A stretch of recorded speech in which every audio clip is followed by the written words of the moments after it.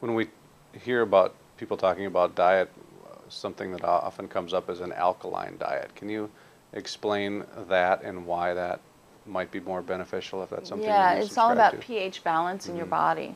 So, and I talk about this in my book, the, period of hydrogen, pH level in your body is directly related to whether or not you get sick with certain diseases or whatever.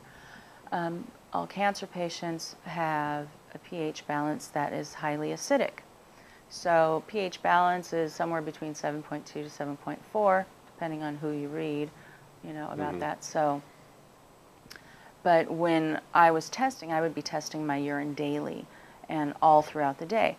And it was based on what I would be eating. So I would notice, like, if I would eat raw almonds at night, when I wake up in the morning, my urine would be alkaline, so it would be above the 7.4 level, usually to an 8.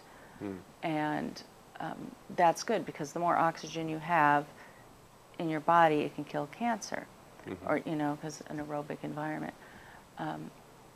But what would happen is with advanced cancer patients, I was studying like Dr. Ravici, who was talking about advanced cancer patients will vary on the pH scale.